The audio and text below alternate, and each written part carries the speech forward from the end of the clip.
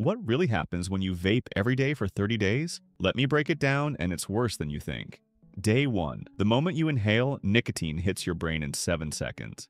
7. It hijacks your reward system, floods you with dopamine, and leaves you wanting that feeling again and again. Day 3. Your lungs are already taking damage. Studies show inflammation begins within 72 hours. Tiny airways start narrowing, and oxygen drops.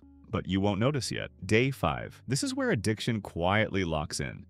Especially in young people, your brain literally rewires itself to crave the hit before you even realize you're hooked. 2 weeks in, your heart is paying the price. Heart rate up, blood pressure up, arteries stiffening like you're aging from the inside out, even if you're young and healthy. Week 3.